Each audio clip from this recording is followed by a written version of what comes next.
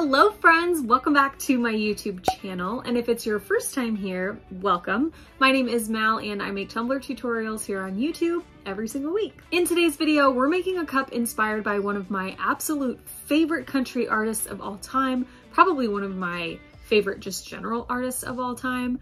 We're going to be making a cup inspired by the one and only Shania Twain. So we incorporated a few of my favorite techniques into this design. We'll be doing a peekaboo, we're gonna mix our own glitter, and we're gonna use some really fun elements to really just bring this cup to life. So I really hope that you enjoy it. If you do, don't forget to hit the thumbs up button down below and make sure you're subscribed to my channel so you don't miss any of my new videos. I upload brand new tutorials every single week. All the products I'm using in this video are linked down below in the description box. I've also got links to my second channel, my Pinterest, my Facebook group, Patreon group, Instagram, TikTok. Links to everything are down below in the description box, so be sure to check that out. Okay, I think that's it. I really hope you like the video. Let's go. We're starting with a 30-ounce skinny straight tumbler from Craft Haven. This is one that I've stripped, that's why it's a little messed up looking. We're going to start by splitting our cup in half, and what we want to do here is basically leave a spot on the bottom, a section in the middle, and a spot on the top. So just keep that in mind as you're sectioning your cup. I didn't measure or anything. I base painted the bottom of the cup with Love Pink from Montana Colors, and once that was dry, I went in with my Crystal glitter glue, and we're going to apply some glitter to the bottom of our cup. The glitter I'm going to be using is called Shake That from PDB. It's a really pretty, kind of iridescent, chunky pink color, and we're going to cover the entire bottom of the cup with this glitter.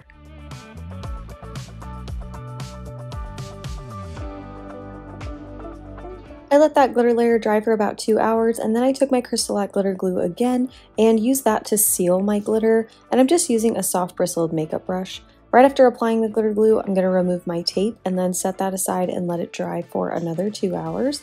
And then I'm going to go in and base paint the top of my cup, and I'm using white acrylic paint. And when I paint this, I'm really not going to focus on that seam where the pink glitter and the white paint are going to line up. We're going to add a little sliver of vinyl there anyway, so don't worry about getting that area too perfect. So I'm going to apply one coat, set it aside, and let it dry while I mix my custom glitter mix for this area.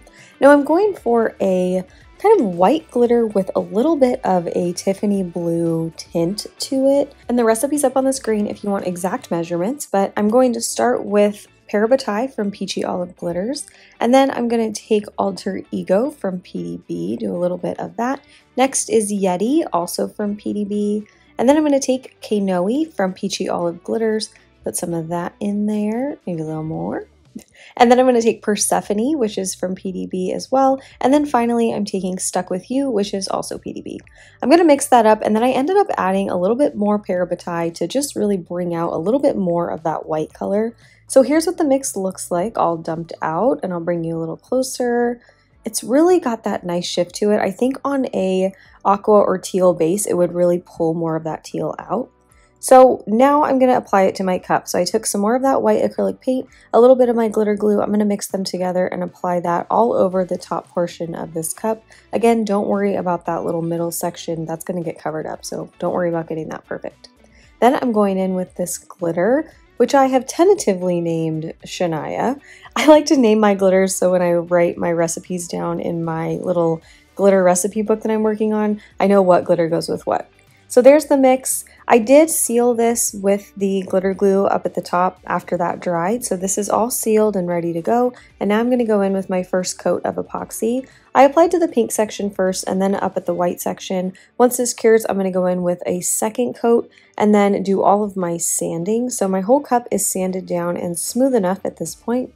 And I'm ready to apply my peekaboo stencils for the bottom portion of the cup. I'm going to tape off this pink section and start to apply my stencils. I'm using some little cowboy boots. I will have the link for this file down in the description box. I got it from Creative Fabrica. And I'm going to apply these kind of like offset or staggered from each other, close together. I ended up repositioning a few of them to make sure I could fit all of them on the cup.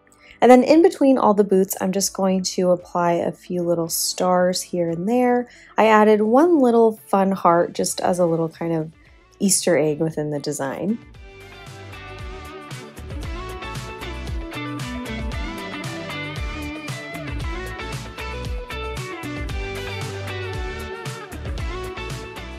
For the paint on this, I'm going to use Tokyo Pink from Montana Colors. I'm going to do one layer of that and then use my heat gun to help speed up the drying process, just because I'm impatient.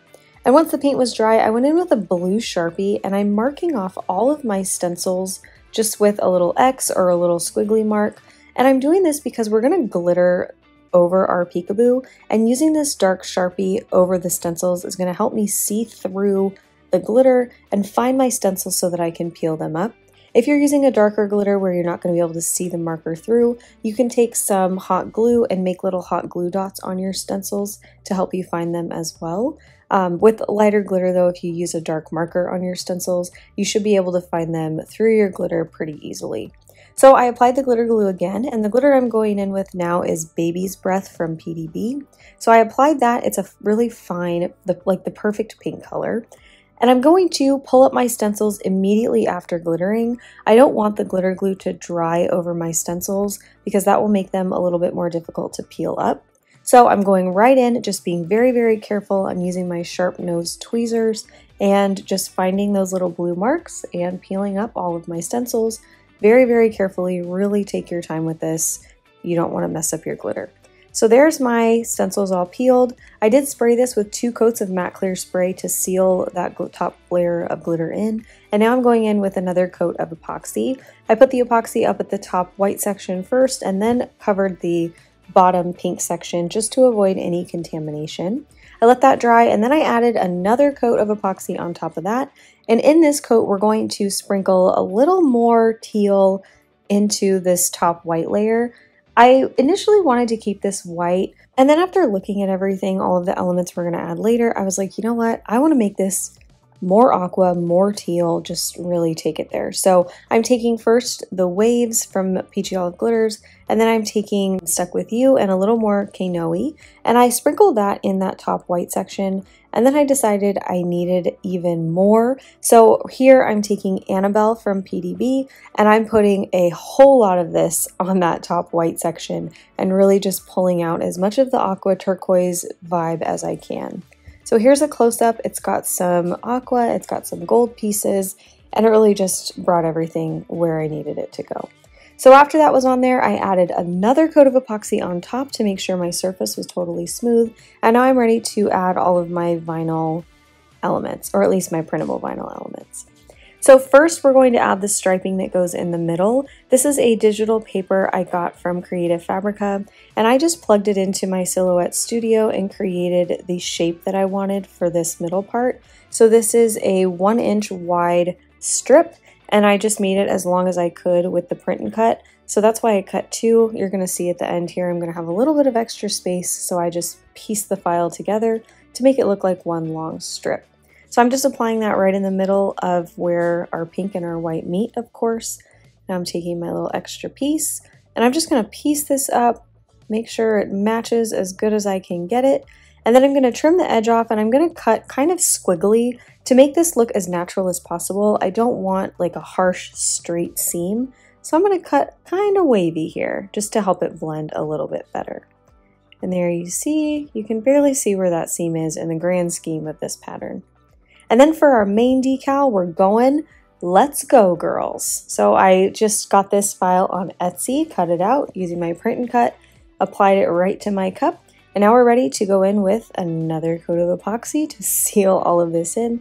Make sure your epoxy coats are as thin as you can make them, because if you don't make them thin, your cup's gonna weigh like 25 pounds.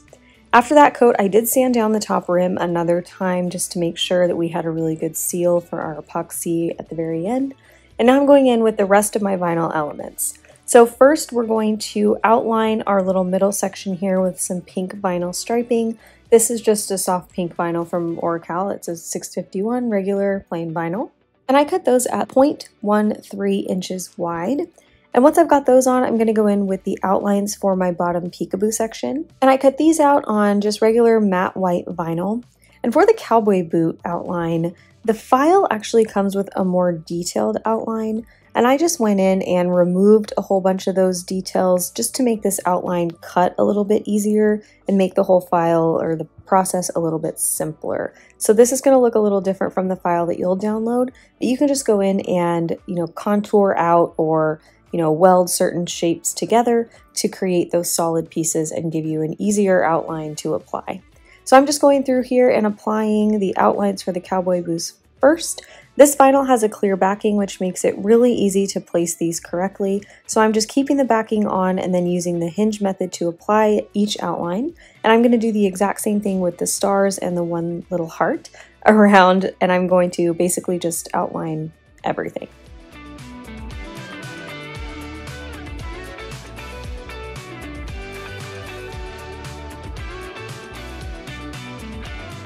Once I had everything applied, I did go in and seal all of my vinyl with a coat of the glitter glue. This was a lot of work and I would hate for it to lift under epoxy, so I'm going to seal it. And once that's dry, I'm going to go in with my final 2 coats of epoxy. For the final coats on this, I used KS Resin Liquid Art UV, and it shined up perfectly. I didn't have a bubble in sight. It was really, really great to use, so I liked that. So here's the final result. This cup was so much fun to make. This brings my country girl fantasy to life, and I really hope that I made Shania proud. If you like this video, don't forget to hit the thumbs up button down below. Make sure you're subscribed to my channel so you don't miss any of my new videos, and let me know what you thought of this video down in the comments. As always, thank you guys so much for watching, and I'll see you in my next video. Okay, love you. Bye. It's just... what? Ugh. I don't know what I'm talking about. Yes!